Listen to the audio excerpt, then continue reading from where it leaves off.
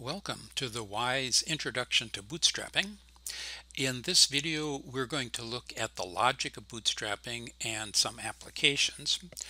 We'll use an interactive demo that's available on the WISE website. I'll click on the link. The WISE website has a lot of material in support of teaching and learning statistics. Today we're going to use the demo, bootstrapping demo. So I'll click on that, and here is the demo. This blue figure represents a population, and we're going to draw a sample from that population, and our interest is in estimating the population mean. Now I'll simulate that we'll select a sample size.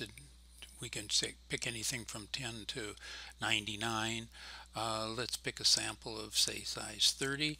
If I get close, I can use an arrow key. I'll press the left arrow key and get to the exact value that I want is 30.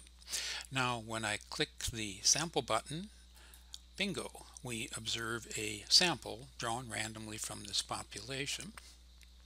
Now our sample mean is 35.4, and that would give us our best estimate of the population mean.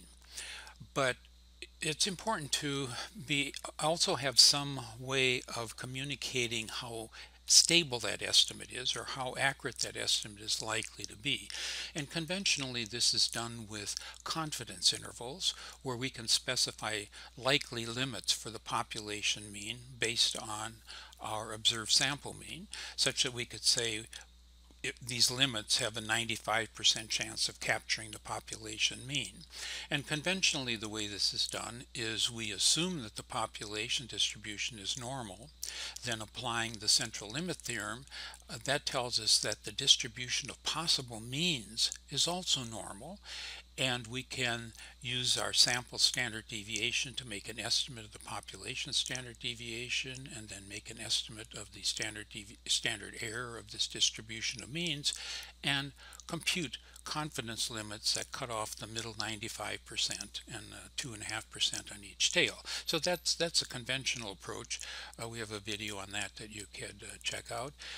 But with bootstrapping, the logic is quite different. With bootstrapping, we treat this observed sample distribution as all of the information that we have about the population. We don't assume anything about the population other than we take information from our observed sample. And we simulate then drawing samples of whatever size we have, in this case 30, from our original sample. And I'll demonstrate that.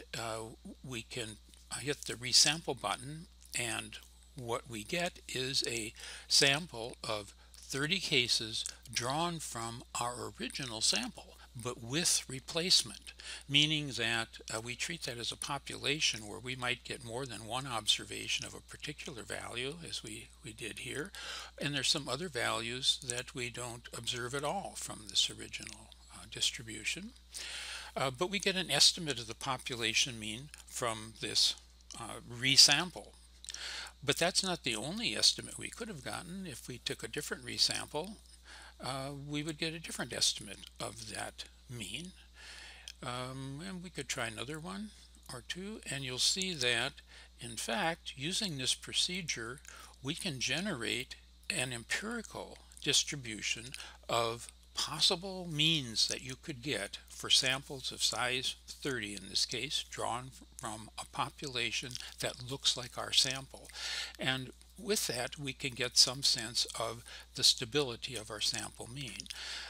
Now, if we just do this a few times, these limits are quite unstable.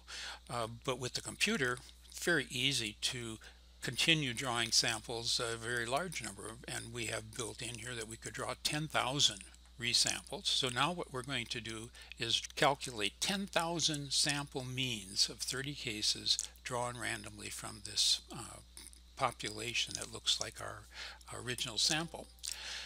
And here we go. So this distribution now has in it 10,000 means.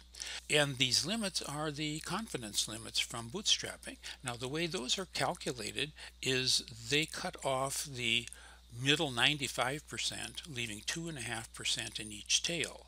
With 10,000 means, there would be 9,500 in the middle and 250 in each tail.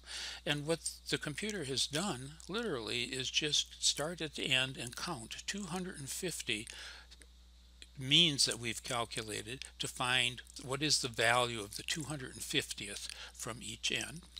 This gives us now limits where we could say we have 95% confidence that these limits have in fact captured the population mean. Now, just for comparison, I've calculated these limits using the conventional approach that assumes a normal distribution. I've created a little Excel spreadsheet that has in it a place to put the mean, which was 35.4, the standard deviation, the sample size, and alpha, and it computes then the limits assuming a normal population. Notice it's really very close to what the bootstrapping gave us, 31.39 versus 31.35, 39.36 versus 39.45. They're not always that close, but the point here is that the bootstrapping confidence interval is really very comparable to the conventional way of computing confidence intervals when we have a true normal population distribution. But the real advantage of bootstrapping comes in when we don't have a normal distribution in the population. If we have a very skewed distribution, then the confidence intervals calculated in the conventional way really might be quite inaccurate. Let's take a look at one of those. Here we have a very skewed population distribution that we've built in, and we could draw a sample of 30 cases from that distribution. And here we see the sample has quite a few scores at the bottom end where the population has a higher density, and there are fewer off at the top end. This would be a case where we would not want to assume that the population distribution is normal, and so the conventional approach to calculating a confidence interval would not apply.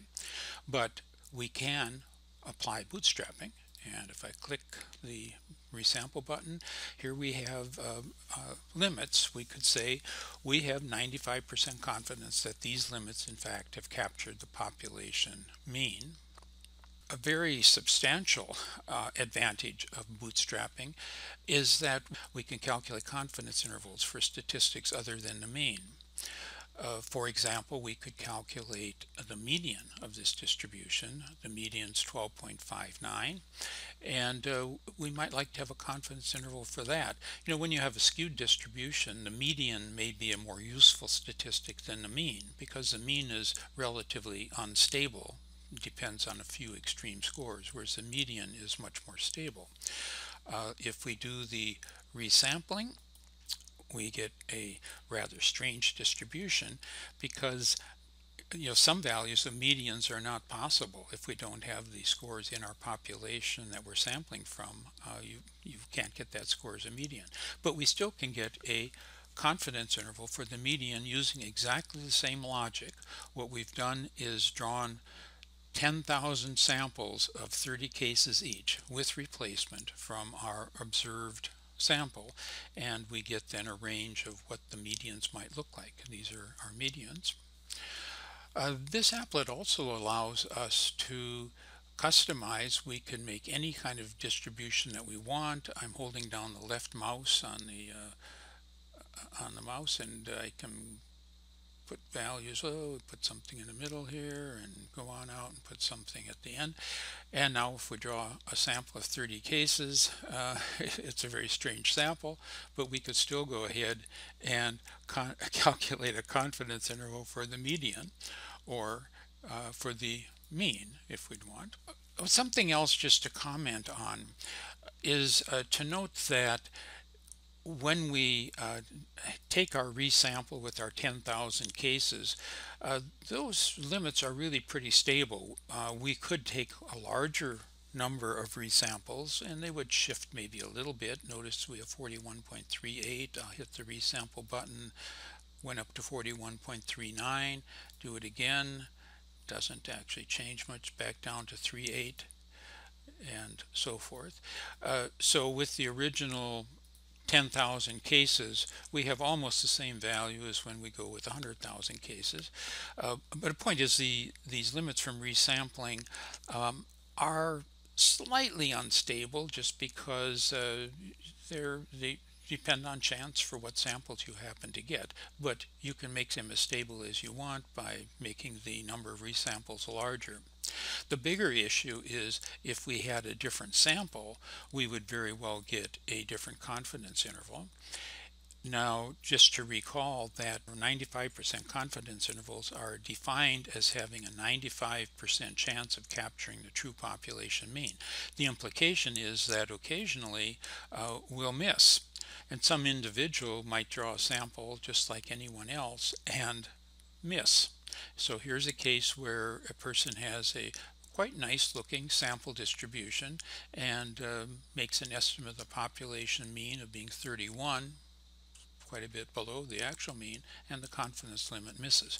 But following these procedures, on average 95% of the time, we should have a confidence interval that does in fact capture the true population mean.